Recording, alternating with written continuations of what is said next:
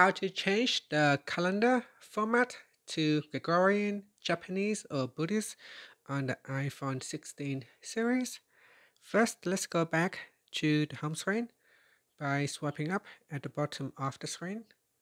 And from the home screen, tap on Settings. Now in the Settings page, we scroll down and then tap on General. After that, we scroll down, then tap on Language and Region. Now in here, tap on Calendar. And from the list, you could select Gregorian, Japanese, or Buddhist.